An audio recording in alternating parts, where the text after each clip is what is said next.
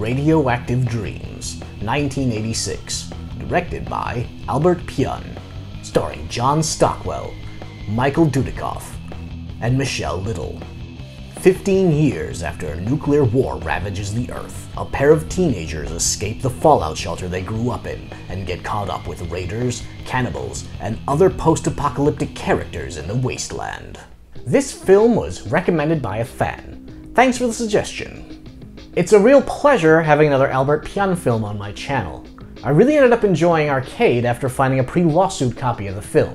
Definitely becoming more of a fan of his work as I see more of it. An interesting note with this film is the fact that it injected neo-noir characters into a post-apocalyptic setting, with the two boys growing up on a steady diet of detective fiction and swing music and reacting to the events of the film accordingly.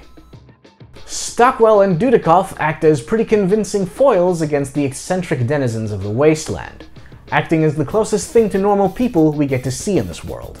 The film also has manic pink-haired women. I almost wanted to ask what Apple from Turbo Kid was doing in this world.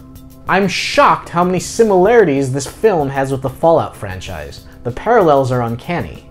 Protagonists leaving bomb shelters at 18. Protagonists trying to find their fathers. Wrist-mounted devices. Film noir characters. Raiders. Mutants.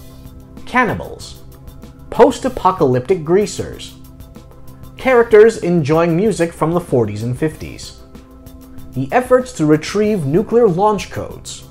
Some even speculate that this film influenced the game that followed as a spiritual successor to, but I couldn't find any concrete evidence to prove this.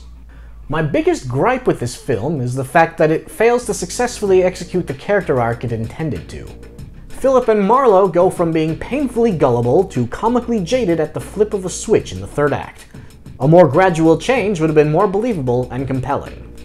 It also isn't explained who the groups after the nuclear launch keys are and why they want them.